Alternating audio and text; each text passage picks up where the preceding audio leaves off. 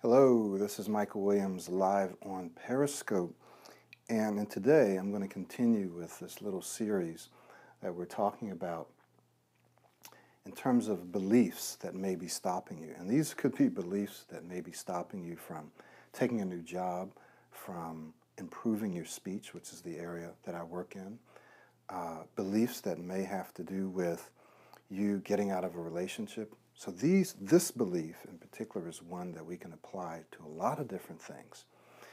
And what we're going to be talking about this time is this belief that I'm afraid to fail. I'm afraid to fail, right? So sometimes people don't start things because they're afraid to fail. They're afraid to fail. Have you ever not done something because you're like, oh man, I tried that before? In fact, I've actually done, there's some things I've tried before, and it's kind of painful when we fail, right? When we try something, we put everything into it, and sometimes we don't put everything in, but sometimes we do. And we try it, and then we fail. It's like, oh man, we kind of lose hope, we lose faith.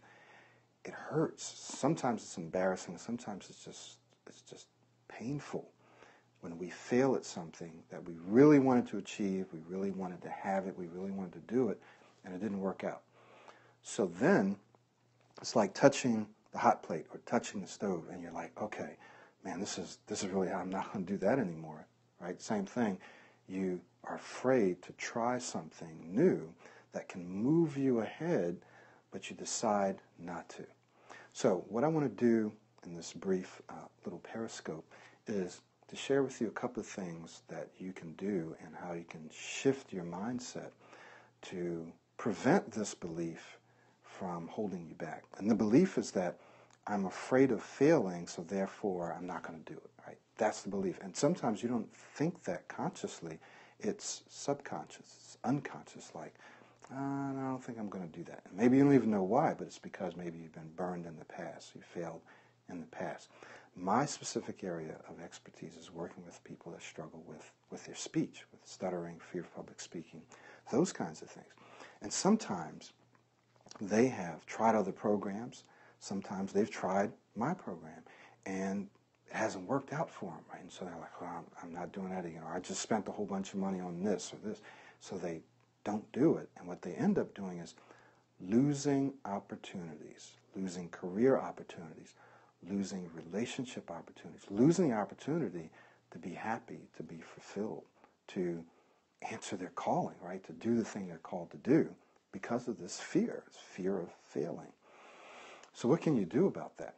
Well, a few of the things that you have to do is you just have to realize, number one, so you have to realize that failure is just a part of life's journey. That if you don't fail at anything, then you're not going to achieve anything, right? And obviously that's not technically accurate because we can achieve some things without failing. But anything worth achieving, anything large, any large goals, big goals, things that you have to work hard at, you're going to have some failures, believe me, and you may have a lot of them. So what I always say is fail faster, right? Fail faster, succeed sooner. Fail faster, succeed sooner. So the faster you fail, just get out there and start trying stuff. Now, I don't mean just go out and try to fail, but I mean go out and experiment, get started, do stuff, figure out how to do stuff, and keep correcting it. The faster you fail, the sooner you're going to succeed. So you have to come to the realization that failure is a part of the success journey. It's a part of the process. So you're going to have to get over feeling terrible about it and not starting up again. You might feel terrible, okay? But if you feel terrible, just say, okay, I feel bad about this. I messed up. This is really bad. But if I want to succeed, I'm going to have to go through this. I'm going to have to experience not just this time, but I'm going to have to experience this again and again if I really want to exceed, if it's worth it, right? So understand, acknowledge that failure is going to be a part of the process. What else can you do? What else can you do to help kind of remove or replace this belief? Well, the other thing that you can do is you can look at the stories of those around you, people like you who have succeeded, because this can be very encouraging, very hopeful for you.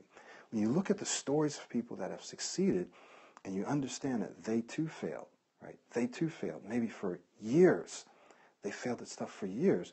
That can encourage you, and that can help give you the encouragement, right? The motivation that you need, the persistence and perseverance to keep pressing forward through your failures. So look at these successful experiences and stories of those around you, right? Now, here's the third thing. There are probably lots of things we can do, but I'm going to wrap it up with this third one. What else can you do to help replace this belief of, I'm afraid to fail, therefore I'm not going to do it?